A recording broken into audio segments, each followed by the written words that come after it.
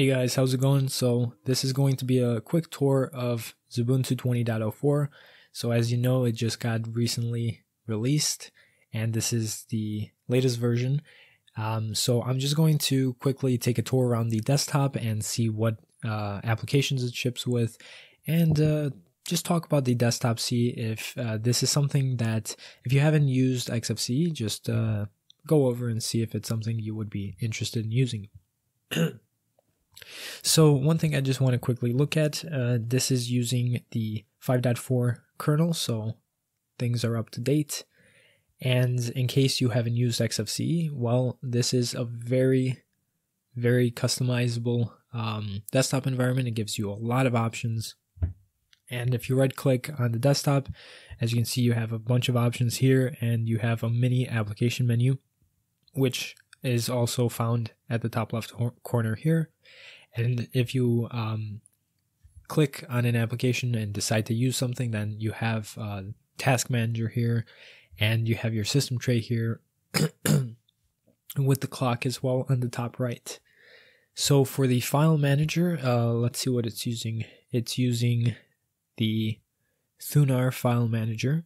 And also keep in mind the theme that you're looking at here does come by default in the installation. It's just not the exact default settings, as well as the desktop background, which is again, if you're not familiar with XFCE, it's very easy to change. You just right click on desktop settings, and then you can choose the folder you want to use if you've downloaded something, if you want to use an image of your own.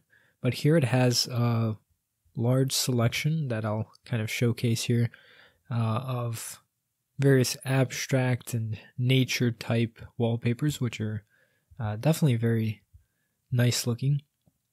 And then there's one of a cute cat here. So let's put it back to the one that I was using. Okay, so for the default applications, XFCE, the XFCE flavor of Ubuntu definitely ships with a lot of applications, but I think that they're all useful. So when it comes to the accessories, we have a file searcher, we have a file manager, calculator, and this is pretty nice because it doesn't just come with your regular text editor, but it has something that reminds me of KDE widgets. You have a note application here that automatically starts up in the task tray, so you can really quickly access it and remove it whenever you want to. And it has a screenshot tool, the terminal, and everything that you would basically need. It even has a couple of games. Now, not everybody really cares for this, and that's why I think that as a whole, people who are minimalists and don't want their desktop to be bloated, as some would say, and then this might not be the distribution for you, but I'm sure there's a minimal ISO as well. For the graphics department, there's GIMP, which some distributions don't ship with by default. I think this is very useful. I think it's a very nice program.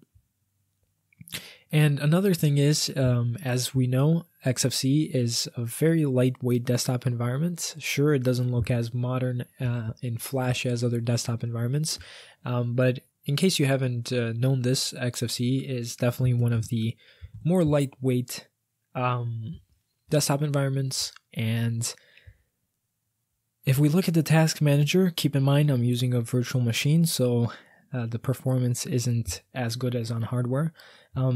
But we can take a look at the CPU and memory usage, although I would have preferred a different system monitor because this one does not display the RAM usage, which I'm very curious. I believe it should be hovering around 300. When it comes to the internet, for our default web browser, we have Firefox, default email client, we have Thunderbird, and then we have a Messenger and a torrent client as well. For multimedia, one thing that surprises me is it does not ship with VLC by default. I think it's one of the best media players out there. It instead uses Parole Media Player, which this is the first time I've heard of it. So if you've used this before, let me know in the comments what you think of it. But that's the default media player for both, I'm assuming, music and video playback. And then we have the Office applications here for writing and presentations and whatnot.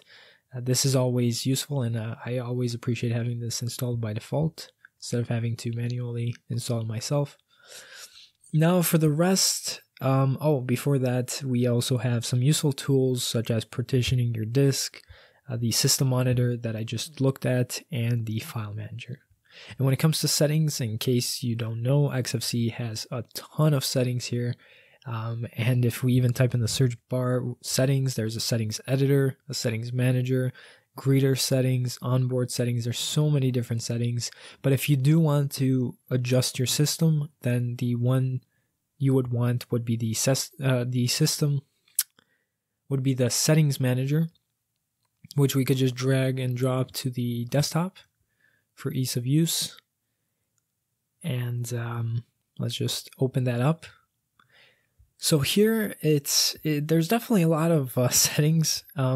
If you're unfamiliar with this, that's why I recommend, before actually trying this on hardware, if you've never used XFCE, I recommend opening up a virtual machine and testing it out first, getting familiar with the system. These are just too many settings for me to look at for this video, so I'll just briefly hover over some of them. But it is, despite all of these settings, they're very nicely categorized, and if you want to say change the icons, then it shows you where you can find those settings. And for the user manager, it's very easy to just change the picture or name and so on and so forth. And when it comes to appearance, this is how I got mine to look. So I believe the default theme was Graybird. Or something else. I feel like it was something else, but it doesn't matter. I decided to use Numix or Numix, however you pronounce it. But I'll switch it to something else to just show the various themes. And there's also various icons here that are shipped by default. Now, keep in mind, you can obviously change these if you'd like, and you can also install install your own from online. I think I've talked about that in previous videos. So this is the appearance tab right here. Again, the style changes the style of the windows, the icons, you can even change the fonts, and then you have even more settings here. Again, there's so many settings, and if you're using a high DPI display, you have a scaling option, which I don't know if it's because I'm on a virtual machine or whatever, but it only gives 2 options here. So if we go back, we also have the desktop, and if you haven't noticed, if you right-click on the desktop, you can access it from here as well. Now, again, I think that despite the fact that, of course, when it comes to XFCE, it focuses on stability, it focuses on being lightweight, but I just think that with the right settings and with the right theme and icons, it could definitely look up to par with other desktops out there. And if we look at here, we have a bunch of options for adjusting the panel. So if we go to panel preferences, if you want to adjust that, you have a bunch of settings here. And one thing that I think is very interesting about these settings is that it has this opacity setting. And if I adjust this like that on enter, what this means is when my mouse hovers over it, it becomes 70% opaque. So I think that is a really interesting setting. I've never seen this in any other desktop before. But yeah, when it comes to customizing and not just the way the system looks, but the way the system feels as well, you have a ton of options here. And we also have settings to adjust the default applications. So XFCE, really, if you're a power user, if you want to have total control of your system, this is a really good, and also if you want to run it on older hardware and whatnot, it's definitely very good. This is definitely something that you should check out and get into. And as you can see for the window manager, so in the previous settings, we were able to change the colors, but this is able to change the title bar. And as you can see already with just adjusting here and there a couple of settings, we were able to certainly make things look a bit more interesting.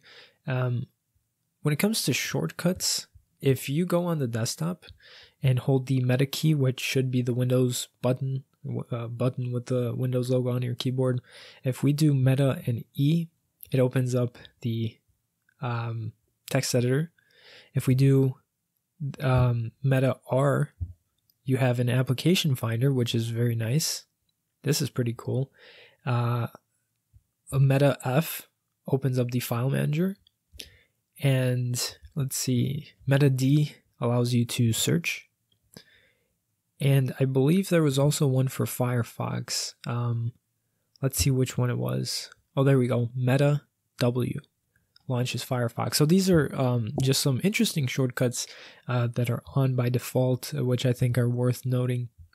And Control-Alt-T, of course, opens up the terminal, which some distributions don't ship with that by default. And that's very useful, again, if you use the terminal often and if you're a power user. And speaking of shortcuts, let's type up shortcuts here. And as you can see, the system settings, despite having a ton of settings, the organization and the way that you can find everything, the search feature, are definitely very useful. So these are a bunch of shortcuts here. And yeah, like I said, I mean, the settings are just so many that you're definitely going to want to free up some time to really be able to consume all of this and to familiarize yourself. But what can I say? It's using Ubuntu 20.4, which is an LTS release, meaning, if you don't know, long-term support. So it's very stable. The system itself is stable. The applications are going to be stable. And using XFCE, I mean, it doesn't get updated all that often, but it's very stable as well as a desktop environment. And on top of that, like I said, it's a very lightweight desktop environment. Unfortunately, I really can't find how many. I can't find out how much RAM is being used, but I'm assuming it's pretty low. And yeah, so this was kind of a quick tour of Xubuntu 20.04, showcasing the default applications, what to expect. I mean, you're basically going to have a very similar experience to the previous LTS release. It's just going to be updated with newer versions for software and whatnot. So yeah, if you want stability, if you want to have power over your system, then this is definitely for you. But maybe if you're a minimalist and don't like too much settings or too many applications and all that type of stuff, then this might not be exactly for you. And another thing is, even though it doesn't really look modern by default, you can easily play around with a lot of the settings and look up various themes online to make it look more modern. Even with the default ones, as you can see, it definitely makes it look better. And I would, if you're also a beginner, I would definitely recommend this for you, because this would, at least for me, when I was using Linux in the beginning, getting more into it, I used XFCE for a while, and it definitely teaches you more about Linux and the system and whatnot through all of these settings and whatnot. So yeah, definitely check it out, try it out in a virtual machine. And yeah, so if you have any comments or anything, make sure to leave them in the comment section below. If you liked it, make sure to like and subscribe, and that's basically it. Thanks for watching.